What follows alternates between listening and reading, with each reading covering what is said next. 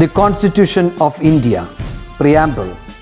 We, the people of India, having solemnly resolved to constitute India into a sovereign, socialist, secular, democratic republic and to secure to all its citizens justice, social, economic and political, liberty of thought, expression, belief, faith and worship, equality of status and of opportunity, and to promote among them all fraternity, assuring the dignity of the individual and the unity and integrity of the nation.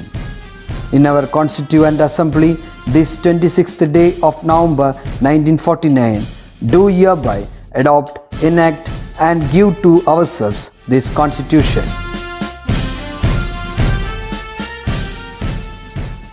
Hello my dear children, welcome back. In the previous class we were discussing the chapter A Village Pooram. We saw the author describing the visuals that she saw on a Pooram ground and also the entry of the Pudan and Tira which comes each home to announce the coming of the Pooram. Right. Now let us continue the lesson. The Pooram ground sees the blossoming of many art forms, be it classical, folk or contemporary. From Kathakali to Carnatic vocal concerts, to mimicry, to ballet, which is the local term for a musical performance involving many costumes, songs and dancing with a thin plot line woven to hold it all together. Artists are invited from all parts of Kerala and each year the temple committee tries to outwit the previous committee's performance. So, here she describes the different art forms that we could see in the Pooram, be it classical, folk or contemporary. Classical means Shastriya Maya and folk is relating to the traditional art form of a community or nation, Nadodi. Okay. And contemporary is Samagalikam, allengil ore kalagattatilulla. Okay.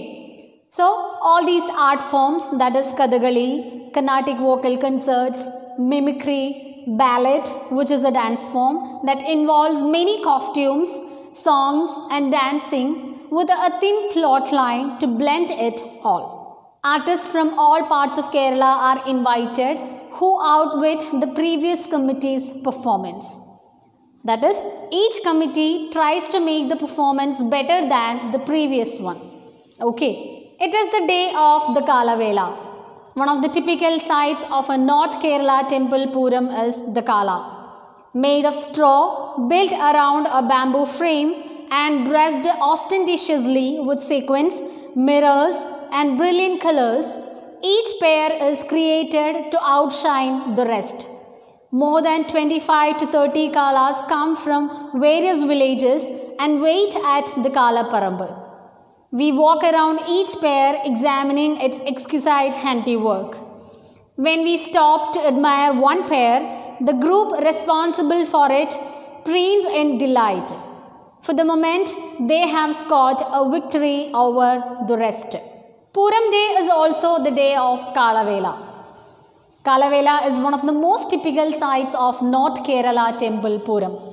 Usually the oxen or kala are made of straw built around a bamboo frame and it would be decorated attractively with sequins, mirrors and brilliant colors to outshine the rest. Outshine means mattonnine kavachu vekkuna. Okay. And ostentatiously means attractively. More than 25 to 30 kalas come from various villages and wait at the Kala Parambar or oxen ground. Okay. When people walk around admiring each pair of the Kalas, each group feels proud, having a feeling that they have scored a victory over the rest. Okay. And then starts the pyrotechnics. Rows of iron cylinders are kept on the ground filled with gunpowder. And as one is lit, the spark from it sets the other one off. The explosions rock the ground, fill your ears and rock within your heart. And by the time you recover from it, the drum begin their thunderous music. So, the next stage of the Pooram is the pyrotechnics, that is fireworks. Iron cylinders filled with gunpowder are kept on the ground. And when one is lit, the spark from it sets the other one off. You can imagine the condition when the fireworks starts, right?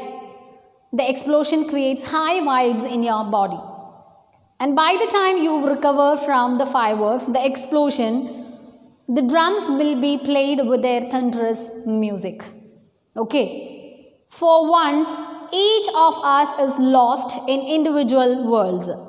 The older folk remember Poorams from the past, and as always, compare this one to those in their memories, now further enriched by age. The visuals in the Pooram ground takes us to another world where the old people remember Poorams from the past, compare this with the old one and understand the changes happening. Here the lesson ends. Is it clear, children? Okay. Through this lesson, we get a clear and vivid picture of Pooram. The author describes the visuals of Pooram in such a way that it always lingers in our mind, and we could relate this with our village Pooram experience. Hope you understood the lesson.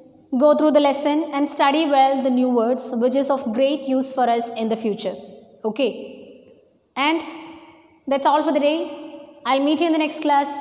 Till then, take care. Thank you.